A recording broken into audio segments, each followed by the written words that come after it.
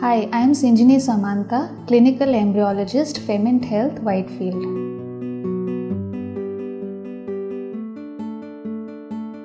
Embryo quality, as we see under high power microscope, gives us the ability to predict the pregnancy rate after embryo transfer.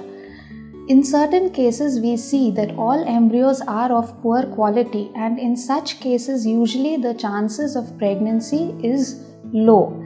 Patients having good morphology embryos, that is, the embryos having correct rate of cell division, little or no fragmentation, and even sized blastomeres, have higher chances of pregnancy as compared to those having poor quality embryos. Patients with poor quality embryos can usually benefit by Blastocyst culture. This culture is usually a method by which the embryos are cultured till day 5, and it helps in understanding the potential of the embryo to grow till blastocyst.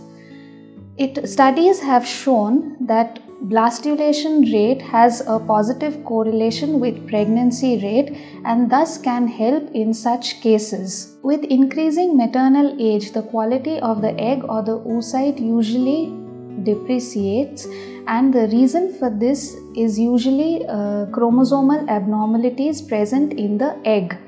To find out these chromosomal abnormalities, we can do pre-implantation genetic screening, by which the single cell from an embryo can be extracted and tested to see whether the embryo is chromosomally normal.